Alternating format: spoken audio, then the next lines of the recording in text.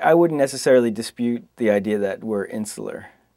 I know I certainly feel like I think a lot more about America as America than I do about America in the world. And I certainly don't read the amount of fiction in translation that I used to. And we don't publish the amount of fiction in translation that we used to. That said, you know, I don't know that insularity equates completely with ignorance, and I also feel like it's a two-way street. I think, you know, I know for years I had trouble getting my work published internationally, and there's just a sense it was too American. That, you know, whereas you'd think that in a way, the more American the fiction was, the more interesting it would be to people overseas. You know, because that's one of the really valuable ways that fiction functions, I think, in the world, is just giving us windows on worlds that we don't have access to.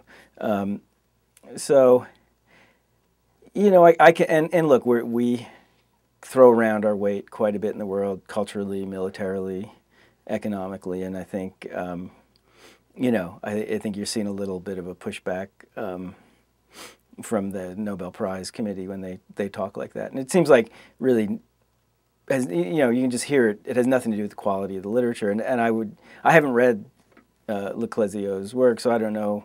He may be a great writer for all I know. It's hard to imagine that he's a more important writer than Philip Roth, for example. I actually think it reflects the American publishing world. So, for instance, when I was in college, there's a lot of Eastern European fiction that was being translated, and there was a sense that you weren't really a literate person if you weren't reading Kundera or Günter Grass. Later on, you know, Latin American literature, if you weren't reading Vargas Llosa, and I think, you know, to a large extent well, I wouldn't say it's vanished, but there's really been a diminishment of the number of foreign works that are published here and published with a kind of fanfare and sense of occasion that used to happen.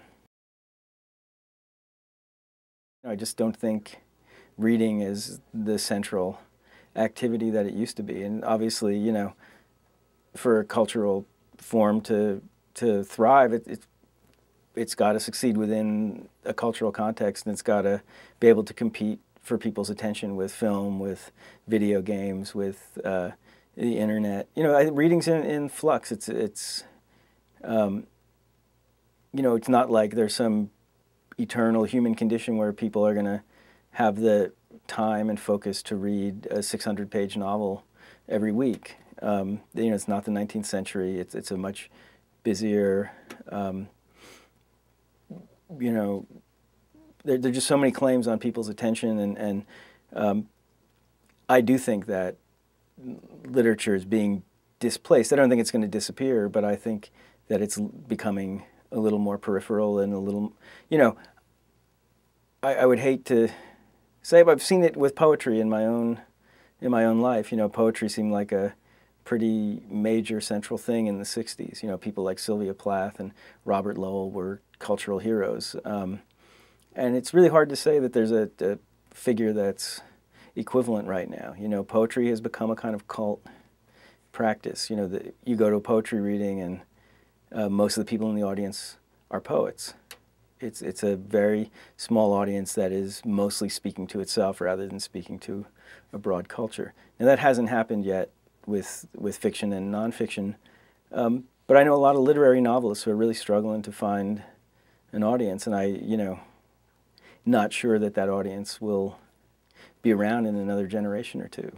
I hope that's not the case, and I don't want to be you know, too gloomy about it, but I do think there's some, when I look at kids I know who are high school age, I don't know that they see literature as some totally crucial area of cultural transmission, to put it in you know, in grand terms.